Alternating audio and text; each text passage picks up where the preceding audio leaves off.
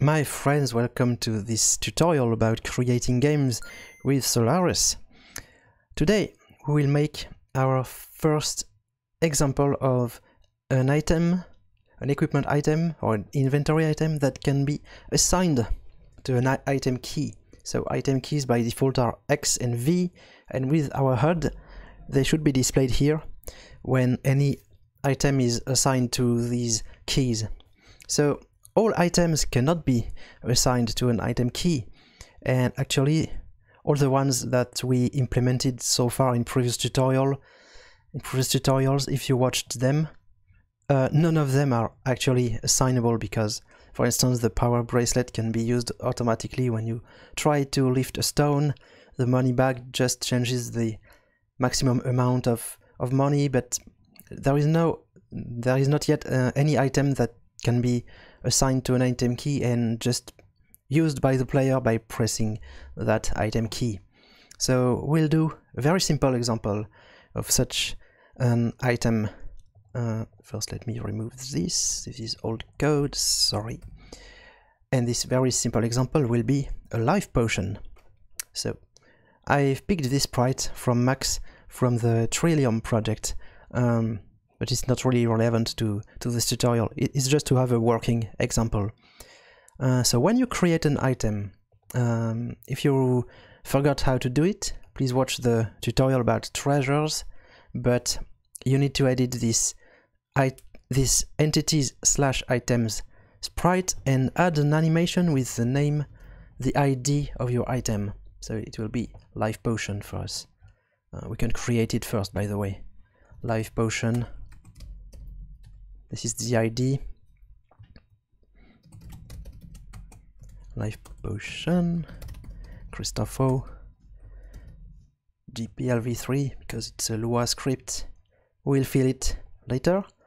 But yeah, we create an animation here in our sprite. The source image will be items/life potion. This is the PNG file that we just saw. And then we'll create a direction in this animation. And actually the default is already correct here. It's a 16 by 16 sprite. So that's good. And the origin is correct, 813. Okay, great. So we are almost ready. We also want a dialogue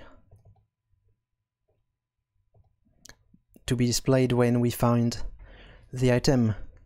So treasure dot the name of the item dot the variant number of the item.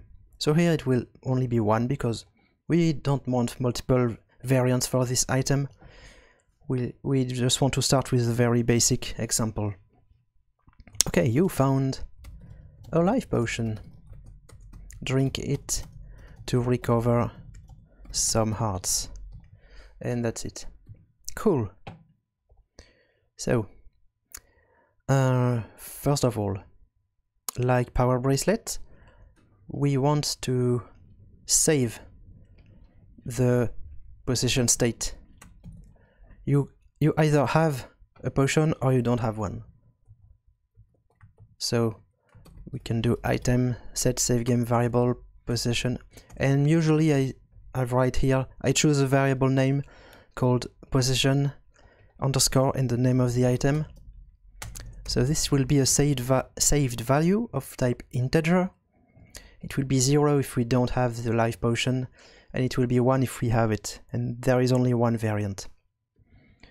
So one little drawback of that approach is that it's either you have it or you don't have it, but what happens when you drink it? We'll say that we remove it, and what happens if you already have it and you find another one? So if your potion is a unique treasure in your game, that's not a problem. But if you already have one and you find another one, but you already have it, it will not really have an effect with this approach because we didn't set up any notion of amount on our potion. But we will do it in more complex examples later, like for a bow you have an amount of arrows, things like that. But for now we want just a small treasure chest with the life potion, and the sprite should be displayed, by the way, in these drop-down menus.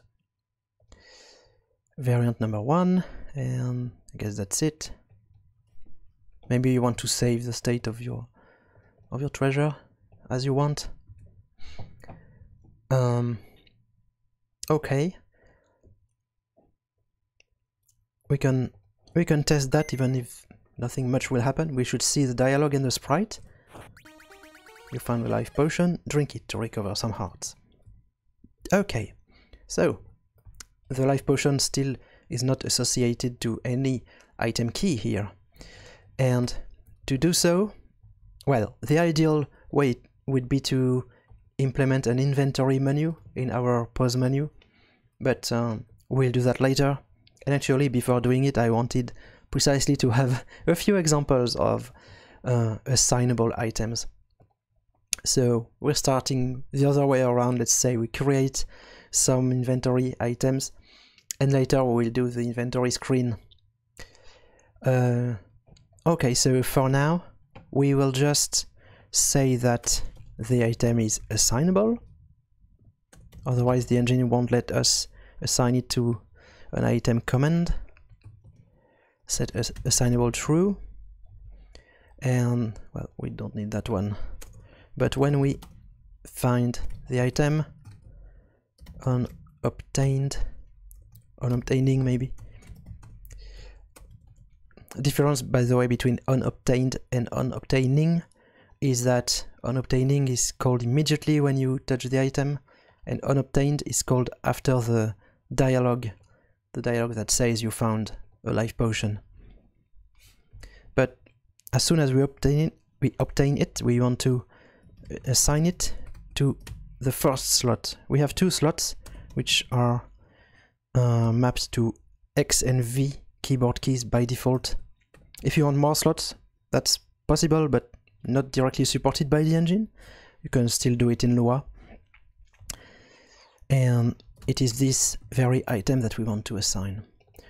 So if you have a lot of items, of course this approach will not be great, because any time you obtain an item, it will be assigned to the item key and replace the previous one. So this is just a temporary measure until we have a very nice inventory subscreen. Okay, now the potion is assigned to X here. So if I press X, what happens? Actually nothing. Well, not nothing. This function is called, and by default it does nothing. We have to define whatever behavior we want to happen with that item. So what we want is to, let's say we want to give 7 hearts to the player, so probably game set, or no, get games add life 7 times 4, 28 if you prefer. And item set finished, it will restore the control to the player, because by default when we are in state using an item, the player can no longer move the hero. That's because a lot of items are, for example, weapons, or they are displaying some special animations. So the hero has a particular state, but you can notify the engine that it's finished, and then the hero, yeah, the player gets back control of the hero. Okay, so let's try to hurt ourselves to see if it works.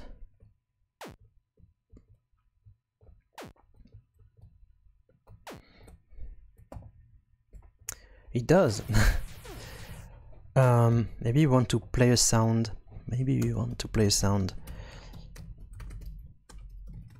Oops. So I have a sound called heart, which will be fine. And another improvement is that if we already have all our life, so if game get life is equal to game get max life, then well, we can display a dialogue to say you already have all your hearts, no need to waste your life potion. Life potion not needed, for example. And else we do, oops, we restore the life, we play the sound, and in both cases we immediately give control back to the hero. Okay, so life potion not needed, this is our new dialogue. You already have all your hearts. Cool.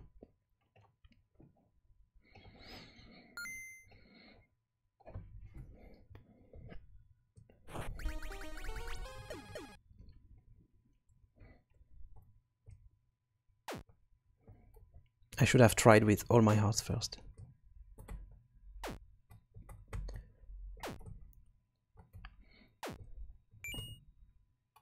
Okay, so here I don't have any code that removes, that consumes the potion, so I can use it indefinitely. If I try again this time, my life is full, by the way, so it will show that new dialogue. So yeah, what we want to do is probably to remove the possession state when we drink the potion with item set variant 0. So this is equivalent to set the value of that integer to 0. Like I said before, it can be 0 or 1 because we only have one variant, and if we want to change the value, we could call game set value, but item set variant also works.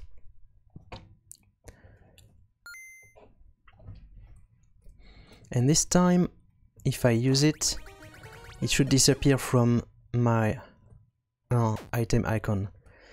Because yeah, but when you no longer are in possession of an item, it will automatically be unassigned from any item key. Okay, it didn't work. It's still assigned. Set variant 0. I'm not sure of what happened.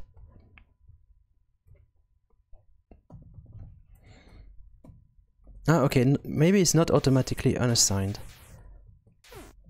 Because when I press X this time nothing happens.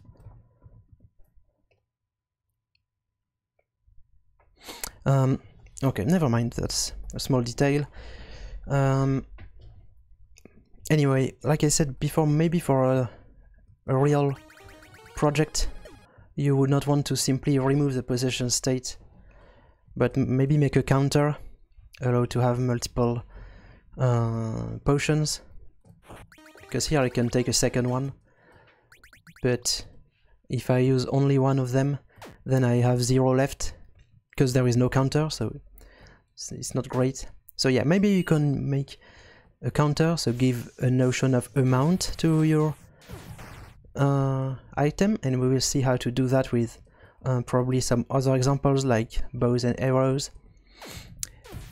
And another approach is to do like in Zelda, you can keep the bottle empty and getting it again would refill the bottle. A lot of things are possible. And again, you can check our projects. Okay, so what was important in this tutorial is the fact that items can be assigned to an item command if you call set assignable. And then when the player presses the item command, that will call this event on using, where you define the behavior of your item. And when you're done, so here we are done immediately, but sometimes we're with more complicated items that show animations and stuff. It's not immediate, but it's later in a timer. But anyway, when it's finished, you call set finished, and it will restore control back to the hero. I guess that's enough for now, and we'll see you soon for new and more elaborate examples of items. Thank you very much, and see you next time. Bye.